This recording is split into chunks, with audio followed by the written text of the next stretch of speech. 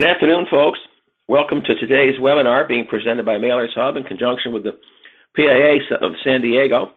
We appreciate your calling in today and hope you'll enjoy what we're talking about. This is Leo Raymond. Pardon my voice. I'm a little hoarse this morning or this afternoon, depending where you are. So I'll try to be not too raspy and grindy as we go along here. As you may know, Mailers Hub is a subscription service that kind of looks like an association, works like an association to support commercial mailers and mailers who print and printers who mail, and all those folks on their mailing and postal issues. We work with PIASD, of course, on helping educate its members, and today's webinar is part of that joint effort. So our title today is, you know about the rates, but there's more. It really kind of sets the stage here for a conversation about a lot of things, not just postal prices. But first, of course, about those rates. We want to talk a little bit about the standard mail prices, the marketing mail prices that you saw implemented last month, and some terms that were bouncing around during the conversation, like cross-subsidization and work sharing and rate relationships.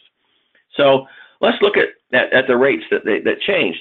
As you can see on the right-hand side, the percentage change within the class of mail was not simply all the same. For everything that constitutes the class. You have a wide range of over 4%, from under 1% change for carrier route to a change of over 5% for the retail form of every door direct mail. Along the way, you can see the prices for conventional letters and flats about 2.5%, but almost 4% for some of the high density categories.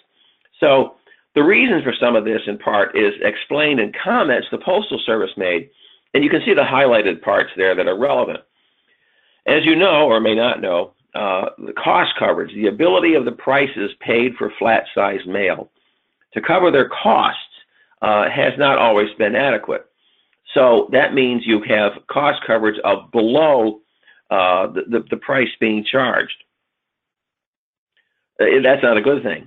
So the Postal Regulatory Commission, the separate body that regulates postal prices, has required the Postal Service to increase rates for flats at a faster rate than might otherwise apply. So the prices that took effect last month were increased more than otherwise would apply to try to improve their cost coverage and bring that up to 100%. Now that's important if you're a letter mailer, because the costs of marketing mail are paid for by all the stuff that goes at that class. So if the prices being charged to flats are too low, then the difference, the shortfall, has to be made up by this term cross-subsidy between letters and flats. So the prices for letters may be a little bit higher to make up for the cost, for the price inadequacy, I should say, for flats. So keep that in the back of your mind when we go along and talk about these things. And in case you're wondering, you cannot go from first class to standard mail, for example, to exchange money, to cross-subsidize. That's illegal. But within the class, within first class, or within marketing mail, or within periodicals, having one rate offsetting a shortfall someplace else is legal. So, okay. Here's some of the prices, again, to illustrate the point. As you can see, flats went up over 3%, letters went up less than 2%, carrier route and the rest is sort of across the board. Now, there are some reasons for these being the way they are, and we'll go through some more to illustrate the point. You've got 5-digit mail being entered at 3 different places on this slide. At the origin, at your post office, for example, in Poway or in San Diego. Another one being entered at the SCF, which I guess would be San Diego. And another situation where it's entered at the NDC, or the bulk mail center, which the closest one for you would probably be Los Angeles. So you can see how these prices, how the increases change. Now it's important to maintain what's called a rate relationship. If you're going to have mailers interested in depositing their mail at destination entry, you want to make sure that the price you give them, the price you charge them, reflects a sufficient difference between that and what they would have paid if they just dropped it at a local post office. Otherwise, they're not going to go there. They're not going to bother covering their own costs of driving someplace. So you have to have logical rate relationships between, in this case, similarly pre-sorted mail deposited at origin or the SCF or the NDC. And the same is true for the saturation down the bottom. So sometimes you'll see the price increase vary between one and the other, in part for cost coverage, but also in part because you want to make sure that you have logical rate relationships between one and the other. And this, of course, carries forward. Now, this is flats. You can see the price change here, how some things went up. High density SCF went up over 8%, saturations at DSCF over 8%, whereas some of the basic carrier out at the DSCF went up not even 2%. Again, cost coverage, rate relationships, and attempting to support some of the costs that are related to transmitting flats. Here again, another example of how these prices change. You can go back to the price change yourself and see how all these things moved from the 2018 change until 2019. But when you look at these, you have to understand why they change, the degree to which they change, and the reasons behind those changes and the different percentages of increase. So, having said all of that, there's more to talk about here. Obviously, the Postal Service's finances derive a lot of what they have to do in terms of rate changes. So we'll talk a little bit about those, then about service, what the Postal Service is doing in different ways, what the Postal Regulatory Commission is doing, what Congress is doing, and some other stuff going on you need to pay attention to. First of all, we have the financial picture. The Postal Service's fiscal year goes from October to September. So right now they're in the first month or the second month of their second quarter. January, the first month of their second quarter, was not a particularly impressive month, although I've seen a lot worse. As you can see, the revenue for the month was a little bit above last year, but don't forget, we had a rate increase starting in January. Expenses, however, were significantly above last year. So that left them with a net loss of about $527 million, which, if you want to look for some bright spots, it's $1 million less than last year. Volume for the year for the month was about 12.25 billion pieces, a little bit better than expected, but still less than last year. First class continues to ebb. For a single piece first class, what you or I would use to send bills and cards and letters, that's dropping faster than commercial first class, which sometimes has good months and sometimes has lesser months. Periodicals had an unusually good month. Marketing mail was down for the month, and shipping and package services, the consistent bright spot, was up almost 6%. Now, what's going on in here? Well, what you've got is continuing diversion of mail, of course, away to electronic media. That's something that started many years ago and is not going to stop. So we just have to accept that as a way of life. The problem is you've got some fixed costs. The network is still there. You've still got 155 million addresses or more every year to which mail must be delivered 6 days a week. And you have less and less mail being carried to those destinations, so the cost of delivery is being borne by fewer and fewer pieces of mail. That's not a good thing. You still have post offices. You still have facilities. Those are fixed costs. And you have people. Now, the competitive products, shipping and package services, the problem the Postal Service is facing is twofold. First, the overall pie of e-commerce shipments is getting bigger. Even though the Postal Service is increasing its volume, its slice of the pie is getting smaller. And the reason for that in large part is because UPS, for example, FedEx, FedEx Ground, FedEx Home, whatever, they're all discovering that they are now having the density in neighborhoods to deliver the mail themselves and make it worthwhile, whereas before that density developed, they gave that mail to the Postal Service. So packages that would be dropped in your mailbox in some remote or rural neighborhood may now be brought to your door by a private carrier because they can now make that delivery worthwhile. Looking at the year to date, the picture is not much different. You can see revenue was again up for the year, but that's because we had a rate increase. Expenses are up significantly, and the net loss so far is over $2 billion, which is half again what we had last year at this point. In part, that's because of some paper issues. I don't mean printing paper. I mean accounting on paper accounting issues, such as pre-funding repayments, payments to pre-fund future retiree health costs, to fully pre-fund retirement costs. These are things they can't afford to make these payments even though they're on the books. And of course, variables in the value or the liability for workers' comp. These are all paper adjustments, but still they show on the bottom line. Volume so far for the year is a little bit above supply. First class is down, but where the bright spot was marketing mail, standard mail, because of a blockbuster October. As the rest of the fiscal year goes on, that positive number to last year will go down and perhaps go below zero, but so far it's still held up. Again, the same trends we saw when talking about January remain in place. So this is something you need to look at now, because people are going to begin asking you, well, what's my next price increase going to be? How much am I going to have to pay in 2020? I'm doing my budget. What should I plan for? As you may know, under the law, the Postal Service's rate authority, its ability to raise prices, is tied to the cost of living, the CPI. And a 12-month rolling average is used. Last August, the figure at that point was just over 2.4%. So they figured that by next August, when they would capture that figure and use it in their early October filing, they hoped it would climb from 2.419 to something, 2.5 points higher to give them a little bit of income. Well, as you can see right now, the rolling average is actually below what it was when they filed last August. And the bottom graph shows you the month-over-month change. And the month-over-month, it's actually been losing momentum since last year, last fall. So unless that trend continues, unless that trend reverses rather, and lets the Postal Service begin building rate authority, they're going to have a real problem come fall because they won't be able to raise their prices. And while you may be saying, well, that's awesome, it's not really so awesome if you're trying to make the Postal Service's bills get paid. And for them, it could put them in a really significant financial squeeze.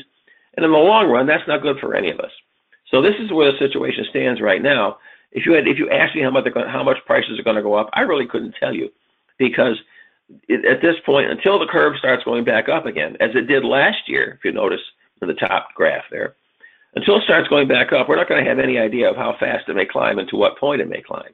So this is kind of just FYI in case you're looking over the horizon. All right, the financial plan. Every year, the Postal Service has to file a financial plan.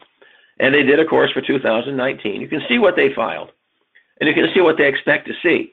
The significant thing is once again, down at the bottom there, they're just saying, we don't have enough money to pay our bills.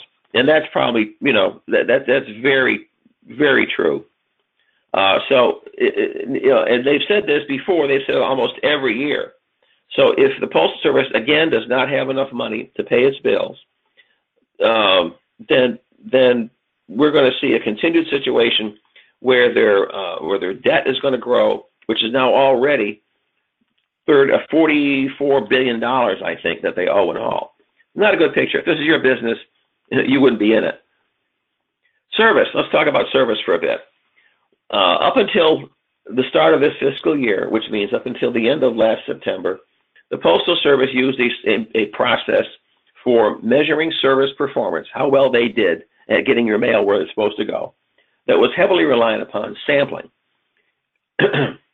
As you know, that made it somewhat less reliable, perhaps, than if you had a more objective and global picture.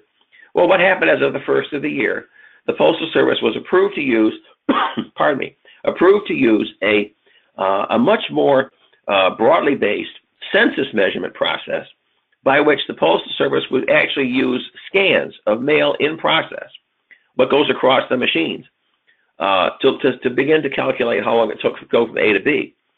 Now, what this means is when everyone uses, their IMB, it's probably something which you fought hard not to have to do because it was an expensive investment, and it was something which for the longest time people did not see why it would do them any good.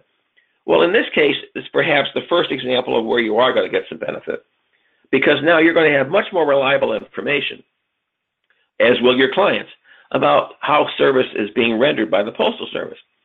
Once something goes across the first scan, once something is accepted by the Postal Service and scanned to the back dock, the clock starts. And then because every piece has, if you will, a license plate, every piece of mail then can be identified when it is going through its last scan and being sent out for delivery. And that in turn calculates what the service was. They even have a way to now tell carriers to in random fashion, scan all the pieces that they're delivering to an address. And that gives them a further piece of information about how long it took for the last mile, what they call the last mile, from the last processing scan to when it actually goes into a mailbox. So with this new measurement system, now this very broad-based, global, census-based measurement system, you get much better information, much more reliable numbers. Unfortunately, as this shows you, the numbers weren't very good. For the first quarter of the fiscal year, which would be October, November, and December, you can see the bottom line there, their scores, what their scores were. The grayed out numbers are the year-to-date numbers, and for the first quarter, they're one and the same. But the numbers for October, for the first quarter, simply were not that good. As you can see, they're probably below almost everything going back 3 years, and they're well below target. Well, we just finished our MTAC meetings at Postal Headquarters yesterday, and one of the presentations, several of the presentations talked about service performance, and there was no attempt, there really shouldn't have been any attempt to hide the fact these numbers stink. What they show us for the second quarter so far, which would be half the quarter, January and half of February, was significantly better, which it would have to be, because right now, if they have any hope of making a credible effort to meet their service standards for the year, they've got to get these numbers up. And as you may know, in some places, San Diego is not one, but in some places you have consistently bad service, and that's just not helping any. San Diego's numbers, as we show in our quarterly report about these things, are generally pretty decent. They're not top of the pack. They're not bottom of the pack. They're just right in there, more or less doing their decent job. So that's where we stand on service. Standard mail. Now, a couple of things going on with this. Really the two sides of the same coin. Last August, the Postal Service issued a notice, if you will, in which they talked about possibly limiting the contents of standard mail, letters, and flats to only paper-based material, which would exclude cards, membership cards, plastic stuff. And the response the Postal Service got to this, notwithstanding their attempts to offer good reasons, was comprehensively negative. They got almost 5,000 comments. I think that the estimate we heard, they had 17 who supported the proposal. So you can figure how one-sided these comments were. They were evaluated by an MTAC committee. That evaluation ended just last week, and the committee this week came back and said they're going to issue further information about what they're going to put forward as a recommendation. A lot of what was originally proposed is off the table. So right now, what they're trying to do is redo the DMM regulations about machinability to make them more truly aligned with what machines can handle, and try to figure out a way to separate out this fulfillment stuff, which is being sent in, as the word implies, fulfillment of a request or an order for a merchandise item from a subscriber or from a customer or from a client. So we have copies of this. We will be distributing that to our subscribers in the next issue of the newsletter, which is Monday. So they'll give people a lot more information about what's going on here. But this is by no means coming to a conclusion anytime soon. So nothing is changing as far as the current rules are concerned. But any change that does result from this whole process won't take effect for a good long while, probably not until 2020. So, okay, promotions. There are a couple of promotions going on right now, or registration periods for those promotions. So if you have clients whose budgets allow this, it may be a way to both build your mail volume, how much you can produce, and find ways, because these require certain types of additional features, to get some additional sales revenue because of the additional work that some of these may require in order to qualify, be it a design feature or something else. Now, each of these has a set of requirements, has a set of registration periods, and all of these are available from the Postal Service's website, actually postalpro.usps.gov. And that will give you all the details, and there's a couple of pages of requirements about how to earn the register, how to register, how to earn the discount or the rebate or whatever, and how that may be collected and paid later on. So this is worth considering. There are some that are yet to come. As you can see, there's one that doesn't even start till late summer. So looking at these may give you some opportunities, as I said, to build volume and to get a little bit of extra value income. Okay, the rate setting review. Now, the important part of this is what's in red. The Postal Service's rates are supposed to cover the Postal Service's costs. And if they don't, the law that was passed in 2006 said that the Regulatory Commission, 10 years later, which is 2016, would have to look at that system and make changes to make sure that those rates cover the costs for the market dominant classes. Market dominant being first class, standard mail, periodicals, package services. Well, the same law, of course, imposed this $55.8 billion pre-funding requirement. So from the get-go, the rate-setting process that included the CPI cap was really doomed to failure. So in 2016, the PRC began their review. In 2017, they issued their report. And their report included a variety of recommendations.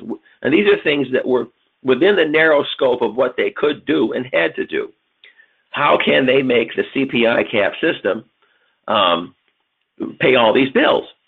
So they proposed a whole set of additional surcharges, if you will, 2, 3, 4, 5, 7%, depending upon where your situation happened to fall in this.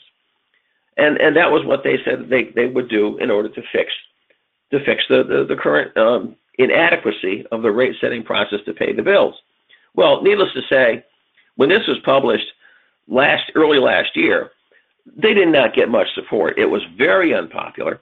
So right now, as it stands, there is nothing going on with it. I think the commission realizes they have a stinker on their hands. They don't know how to solve this problem within the authority they've been given, and really there is no good solution because if they raise the prices as they would have to do under this proposal, it would kill volume. And of course, what's the point of that? So right now, nothing is going on.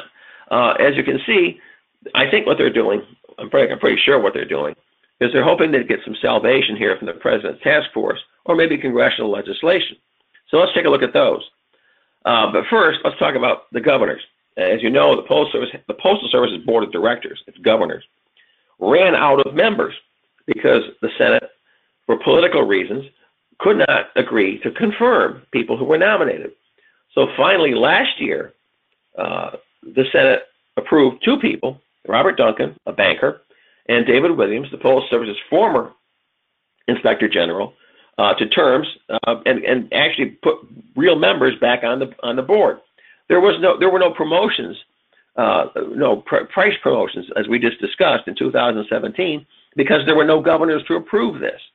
So if without governors you can't file rate cases and a number of other important things. So not having them for a long time was really a problem. Now there are 2, and the president has nominated 3 more. Ron Bloom, Roman Martinez, and Calvin Tucker, who all come from a financial background, and Robert Duncan, the current chairman, for another term. So in the meantime, of course, you've still got this understaffed board who has reconstituted itself as this temporary committee. The functions can go on, but to have this major public institution lacking appointed governors has really been an embarrassing circumstance for everybody involved. As far as postal reform legislation goes, the last Congress, which ended in January of this year, was noteworthy for its lack of action.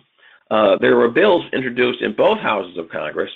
The one in the House got out of committee, but then its sponsor and the chair of the committee left Congress, and nothing happened to it afterwards.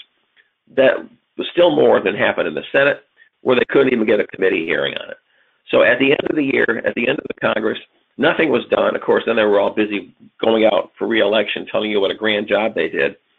Then the lame duck came, nothing happened. Adjournment came, and then the new Congress came in January. So whatever there would have been done, whatever there would have been as far as the bill last year, died at the end of the Congress. So now, if there's any interest in getting a new bill filed, you have to find a sponsor and start all over from square one. What that bill would be, who knows? Because as you know right now, the Congress is divided partisanly, House in control of one, the Senate in control of the other. They have very different viewpoints on the economy, for one thing, on business. So how the bill would be constituted would look very different depending upon who originated it. But odds are, no matter who would originate it, the other house won't like it. So that kind of gives you a glimpse right there of how much is going to happen. Now, privacy laws. You folks are in California, so this is going to really be relevant to you. Last year, the European Union implemented, after a 2-year period, what they call its General Data Protection Regulation. And this is really a very comprehensive and relatively strict set of requirements governing the use of information about individuals and protecting that information after how to access it, how to use it, and how to dispose of it. And it affects anything being sent to addresses in the EU, including mail from the U.S. And it gives everybody responsibilities regarding who will manage the data, how, and what they will do with it when acquiring it, when using it, and when finished using it. So the penalties, of course, are relevant to people in the EU, but also to American companies who might be sending things into the EU. And the penalties, of course, may be not financial in our case, but might be restrictions on what could be sent in the future. Now, coming closer to home, last June, of course, I guess you folks would know that Assembly Bill 375 was enacted at the end of June. And it's very much modeled on the GDPR. So it regulates confidentiality, it regulates use, it gives individuals, rights over their personal information. And we were talking about it this week, and I believe it even gives people the right to sue as individuals.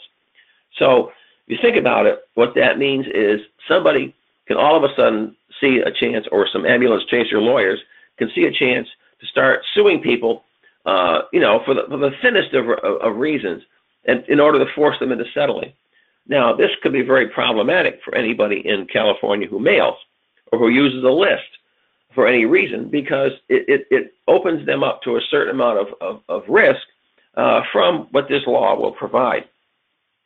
Now, I'm not in California. You folks are over there, and I would suggest that you find out from somebody who has legal competency in this area just exactly how much you're exposed to risk on this, and then take all such measures as required to make sure that you've done whatever the law requires when it comes to getting lists, managing lists, disposing of the contents of those lists, notifying individuals, and so forth and so forth and so forth. This is going to be replicated in probably another 15, 17 states this year. So clearly what happened, and what the fire that was lit in Europe has spread to the U.S. It's particularly relevant in California. So again, please be sure to look at this and to protect yourselves against exposure, the consequences you may not even be aware that you're looking at. Okay, state tax laws, something else. Quill. The Quill is a case that was settled years ago in the Supreme Court. And Quill, of course, was an office supply company.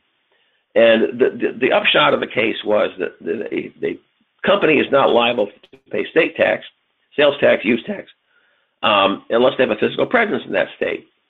And that was the way that everybody operated for decades. Well, last year, one of the Dakotas, I forget which one it was, south or north, took issue with Wayfair, the online seller, and on the issue of making them pay sales tax. And it went up all the way to the Supreme Court. The Supreme Court overturned the Quill decision and said basically remote sellers may be subject to tax, and it's based on state law. And the threshold for that liability was not set. So right now you've got this hodgepodge situation depending on what state you're in and how fast they've reacted to this, what their previous state sales and use tax laws were, and how they may be changing. So that if you print or mail within California or into Arizona or into New Hampshire, you suddenly may now have exposure to paying use tax or sales tax in either or both of those jurisdictions. Clearly, this is not something which any of us can keep track of from a distance. And I think it'd be very challenging for anybody to follow all of this unless you are a tax specialist. Hence the bottom line. To find out what your exposure is, the best thing to do is to call a competent tax attorney and say, okay, you're aware of the Quill decision being overturned by the Supreme Court. How does it affect my state tax liability, my sales tax liability, my use tax liability within California or within other states? And let them give you the professional answer that hopefully will be binding and offer you some protection should somebody from Sacramento come knocking on your door and saying, "Hi, I'm here from the state tax office. I'm here to help you." So that's something else to keep track of. Now, UPS. Why do we worry about UPS? Well, two reasons. First of all, UPS is the gorilla in the room when it comes to parcel volume, parcel shipments. And they, of course, are very jealous of anybody coming into their territory and taking any of their business. And the Postal Service has been nibbling away at what they do. They have a lot of business, and UPS is not very thrilled about this. So they're taking the regulatory path now to competing or to blunt the Postal Service's competition ability. And there are two ways they're doing it. The first is they're claiming that Postal Service competitive products, which is their shipping products, parcel post, parcel select, priority mail, that kind of thing. UPS claims the Postal Service is failing to assign enough cost to that type of product, and instead is shifting them to institutional costs that everybody pays. Now, attributable costs are things you can identify as being specifically caused by a class of mail, a type of mail. First-class mail has attributable costs that are unique to what is done to it, processing it, for example, transporting it, for example. The aircraft that carries priority mail and first-class mail, the cost of that aircraft is attributed to those two classes of mail. Institutional costs are things like keeping the lights on at the post office, paying the postmaster general. They're not assigned to anybody. So UPS's claim is that the Postal Service is failing to assign enough cost to its competitive products. And of course, if they won the argument, the Postal Service would have to either take less revenue, if you will, less profit from these products, or raise its prices. And of course, if it raised its prices, you can see how UPS would like that, because either then they would raise their prices or they would simply take away more business. So the Postal Regulatory Commission did not agree with UPS. So the UPS sued in the Court of Appeals. The Court of Appeals did not agree with them. So then they asked the entire court, which is like 18 judges, to hear it. They denied that. So now they've gone to the Supreme Court asking for them to review the whole matter. And they're hoping that the issue that the court might find attractive is this thing called a Chevron defense. And this goes back to another case involving Chevron oil. And in that case, the principle was that the issue was deference. In other words, the court deferred to the judgment of the administrative body who's responsible for administering a particular law or regulation. So in this case, the court in the previous decisions gave the Postal Regulatory Commission deference because it should have the right and the understanding to know how to apply the rules that are relevant to postal costs. So what UPS is hoping now is that the Supreme Court will say, the PRC was being given too much deference in this case, and that the lower court was wrong. UPS does not want to see the court say they were given the deference they deserve. They don't want to lose. Meanwhile, the second front they're on is the issue of appropriate share. The law says that competitive products have to contribute a certain amount towards institutional costs, 5.5%. UPS says it's too low. Actually, they're contributing over 24%, but that's another issue. So they sued the PRC. The appeals court held up the PRC's position. So that hasn't gone anyplace yet. But the reason this is important to people who mail letters and flats is because postal costs and revenue, it's one pair of pants, just different pockets. So the revenues collected by the Postal Service to cover its costs are going to have to be generated one way or the other. In this example, if UPS drives up the costs that are associated with competitive products, lowers the revenue that those bring in, the total revenue to pay the bills of the Postal Service has to come from someplace else. And the someplace else would be you. So in your case, then, if you mail letters and flats, market-dominant products, you don't want to see the contribution that these make towards institutional costs go down. You want to see them go up and improve because of better business, more revenue for the Postal Service. What's going on here? We talked before about the task force, the president's task force that was started up almost a year ago now. given an assignment to review universal service, evaluate finances, and so forth. After some delay for a variety of reasons, they finally gave out their report last December. And at this point, we don't know what they're going to do. Meanwhile, the White House had its own proposal last summer, and we suspect there could be some, but not necessarily a lot of linkage between what the task force recommends and what the government reform proposal of the White House was. As you can see, the task force had a lot of requirements, really giving the Postal Service a more business-like situation, giving it more latitude to define delivery frequency, giving it greater latitude to define service standards and how to deliver mail, giving it more revenue opportunities, and changing its liabilities to under the pre-funding liability. So you've got a lot of change here that could be good for the Postal Service's finances, for its business situation. But this, as with the proposal from the White House, as with the rate-setting review from the Regulatory Commission, as with what could or couldn't be happening with postal reform, this is all kind of just floating out there. Nobody is doing anything. Nobody knows what's going to happen. So right now, we're stuck in the status quo of the financial mess we talked about at the start of the program. So that kind of gives you the overview of what's going on. That kind of gives you the fast and dirty about things that are going to affect you besides postal rates. So I realized it was kind of a fire hose of information on a broad front. So let me see if we have any questions here any place, because it's important to make sure that you have your questions answered. Michelle, do we have any questions? I don't see any. I don't see any questions here any place. So if you don't have any questions, of course, you can simply drop me a line at lraymond@mailershub.com, or just drop a note to your PIA folks and have them send me a note. Either way, I want to make sure that you have information. Now, because you're in the PIA, of course, if you really want to get more information, get more involved in what we do, we offer subscriptions at a discounted rate for PIA San Diego members. And we also can provide more information to your organization as you may wish. Either way, we want to make sure you're well informed about not just how to print, but how to mail and what's going on in the Postal Service. So contact us, mailershub.com, or me, L. Raymond, at mailershub.com, as you may need, or contact your leadership there in San Diego. And we'll do the best we can to help you out in whatever way that you may need, whatever way we can. All right, so I don't see any questions here, so I guess we're okay. Until we talk again, then I want to thank you for calling in today.